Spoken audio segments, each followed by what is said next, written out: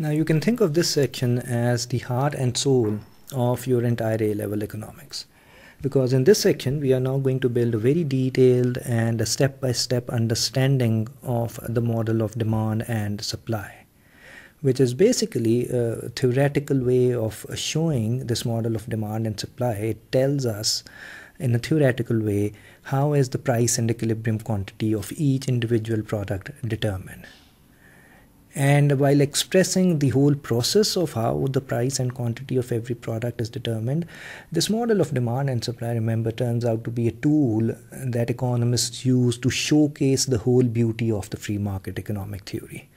They express this whole beautiful idea that, look, in a free market, remember from the last section, the government doesn't need to do anything, and the price of every product, it will adjust to automatically give you a nice equilibrium where there is no shortage and no surplus. That is the sort of thing that this model of demand and supply explains, looking at the market of one individual product. So it's a micro level product. We'll consider the market of any imaginary single product. Now this model itself, it's really simple. It's very easy model based on some very simple logical ideas. All you need is you need to just understand it once and for all. And I'll make sure you do that, you understand all the key concepts by the end of this video. But before I start, the only complication that may arise, and I want to highlight at the very beginning, and we'll get rid of that complication by the end of this video, that relates to the fact that you need to remember and be aware that this model of demand and supply, it uses some very specific terminology, and some of the terms, they are very similar and the meaning is also very similar. So you just need to make sure that you understand the subtle differences and you understand exactly what each of the different terms they mean. Now with that in mind, let me just start off by building up an imaginary scenario over here where we are going to assume that there is a market of ice cream. And through this imaginary market of ice cream, I'm just going to use some simple logic to build some simple numbers, and through that I'll explain to you all the ideas that you need to know.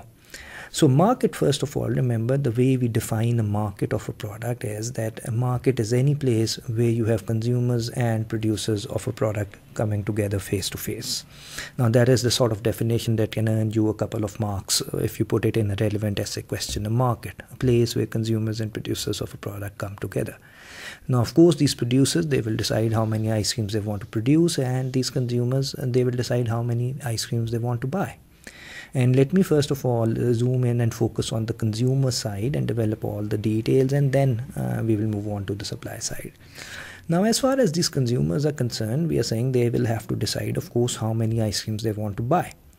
And their decision will depend on a lot of factors. So for instance, weather.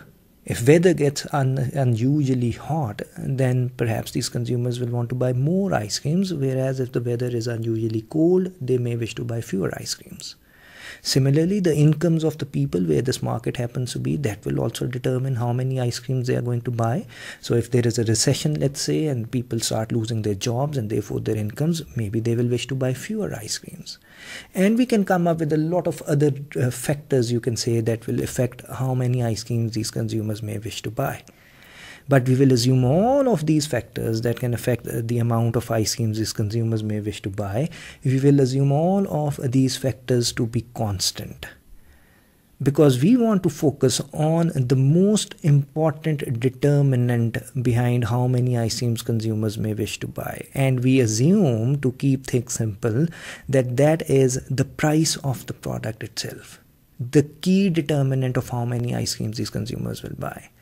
Now again, from the very beginning, remember, we are not saying price is the only thing that will affect these consumers. We are saying all these other things, let us call them non-price factors, the first term that you need to remember. All these things other than price, we are saying, yes, we know these are things that can affect these consumers in terms of how much they would want to buy, but we assume these non-price factors to be constant. And then we simply want to build a relationship and see how will the consumers react to different prices in terms of how many ice creams they may wish to buy as prices change. And the simple idea that we want to capture is that, assuming you start with certain price of, let's say, 150 rupees and consumers wish to buy 400 ice creams at that point. Now, if everything other than price stays the same, the simple idea is that, look, if the price of ice cream now increases from 150 to 200 and then to 250, as this ice cream becomes more expensive, consumers will buy less than what they were buying at this original price. So as the price increases to 200, let's assume they buy just 200 ice cream, and then the price increases further to 250. Let's assume consumers buy even less, they just buy 100 ice creams. And similarly, again, assuming we start at 150, if the price starts to fall, let's say first of all to 100. Now, if the price is falling and ice cream is becoming cheaper, then of course consumers will wish to buy more. And let's assume they buy 600 instead of 400 ice cream as the price falls from 150 to 100. And similarly, we can decrease the price even further and get another number just using the same logic. Price has fallen, so people would want to buy more ice creams. Now, these simple numbers over here, based on the simple logic, which is universally, you can say, applicable to any product. That is, if the product becomes more expensive, less will be bought and vice versa. The simple logic and the simple numbers based on this logic, this is all the maths you need to understand this model of demand and supply. So you don't need to be afraid of maths. And remember, whenever you see maths and economics, it's there to make life easy. It's there to make sure that you can understand things in a better way. And we will now use these numbers to now understand all of the different terms that we need on the demand side, starting off with demand and quantity demanded. Two similar sounding terms, but they are very different from each other. Now let me start off with demand. Now usually in everyday casual usage, by demand we would imply the amount of a good that consumers may wish to buy, which may sound like a reasonable definition, but from now on, remember that this definition of demand, amount consumers want to buy, it is wrong. Because in this theoretical world of this model of demand and supply, demand is a much more important thing than simply amount consumers may wish to buy. Demands give you much more information than that. And the way we formally define demand and what you will think of in terms of demand of a product is that demand is the entire relationship between all the different possible prices and the amount that consumers may wish to buy at each of these different possible prices. This whole thing, all of these numbers over here taken together give you the demand for ice cream. And this demand, this relationship between price and what consumers may wish to buy, it assumes all non-price factors are constant. That is, we simply say ceteris paribus. So demand, remember, it's the amount consumers are willing and able to buy, but at each of the different possible prices. So all of this together, a lot of information constitute one single demand. Whereas, given a demand, at a certain price, the amount consumers may wish to buy is the quantity demanded at this price of 100. Whereas this 200 is the quantity demanded at this price of 200. So quantity demanded, remember, it's the junior partner to this more senior demand. And demand, whereas it tells what consumers wish to buy at each of the different possible prices, quantity demanded is the amount consumers wish to buy at a specific price. Now, a good way of remembering that is that a lot of these quantity demanded, these specific quantities at each specific price, a lot of these quantity demanded together constitute this one single whole demand. Now, that are the first two couple of important terminologies, demand and quantity demanded. And once you understand that, we can use this new knowledge to define and understand our law of demand, which is nothing more than a sophisticated way of expressing the simple logic that if a product's price increases, less will be bought and vice versa. Now we say that in a sophisticated economic language by saying that, look, given a demand and assuming all non-price factors are constant, law of demand states that if the price increases, quantity demanded falls. And if the price falls, quantity demanded increases. Again, remember, we are assuming ceteris paribus, assuming all non-price factors are constant. And that then covers all the important terms that you need on the demand side. And once we know these basic terms, we will use them, put them together to understand the key, central, most important concept of this entire model, which requires you to now understand the difference between the changes in demand versus movement within the same demand. If you can understand this, trust me, this whole model will be your friend. It will be easy and it will work like clockwork. Difference between changes of demand versus movement in demand. Now the idea involved is again simple. All you need to remember is that, look, given a demand, and assuming all non-price factors are constant, as long as these non-price factors, everything other than price, if it is constant and it stays constant, and the only thing that changes in the market is the price of the product. That is, let's assume that in case of this ice cream market, all things other than price that can affect these consumers, let's assume they are constant. And then if the price of ice cream increases from 100 to, let's say, 250, then this demand of ice cream will not change. These numbers are still going to tell us demand. The only thing that will happen when the price changes from 100 to 250 is that you will move from this combination within this demand to a new combination within this demand. So remember that if the only change is the price of the product, then demand stays the same. You move within the same demand to a new point. Whereas if a non-price factor changes, then your whole demand will change. For instance, let's imagine that this city where this market happens to be suffers from an extreme heat wave and the weather gets extremely unusually hot.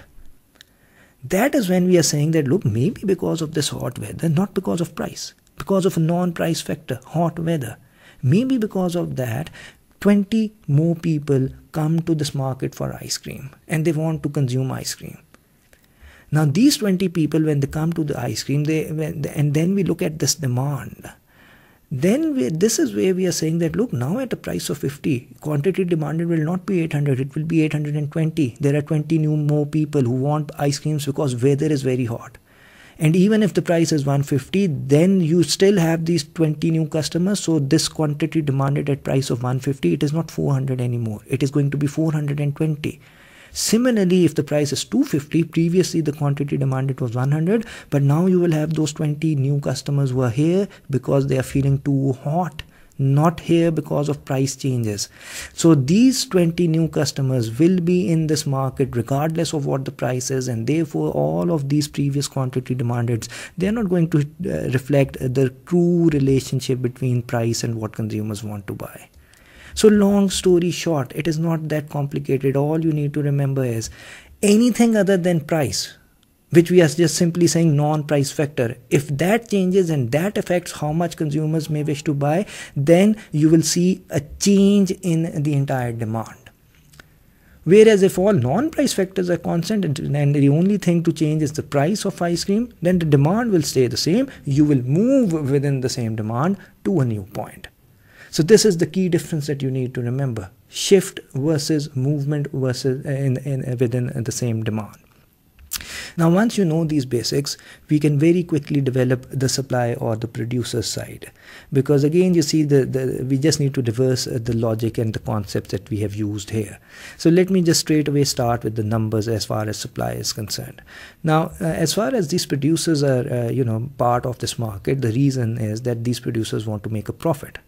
So if you assume that all non-price factors that can affect these producers or the profitability of ice cream production, if all these non-price factors are constant and if the only thing that changes is price, then the law of supply tells us that, look, as far as the producers are concerned, as the prices increase, quantity supplied will also increase. They will want to produce more. Whereas if price falls, quantity supplied will fall. So that gives you your law of supply. Remember the terminology. Price is changing, so we are saying quantity supplied will change. Now with the same terminology, keeping in mind the same basics, we can define the supply. Supply, remember, is this entire thing over here, the entire relationship between all the different possible prices, and this time the amount that the producers may wish to supply at each of these different possible prices. This entire relationship, this entire information taken together is the supply of ice creams, and it is assuming all non-price factors are constant. And lastly, quantity supplied. Remember, at a specific price, given a supply, given this whole thing, at a specific price of 50, the quantity supplied, the amount producers wish to produce, is 400, whereas at a price of 100, the quantity supplied is 300. All of these quantity supplied taken together, the junior partners constitute this one whole single supply of this particular product. And once we have this demand and supply, we can bring them together and understand how this model explains the working of the free market.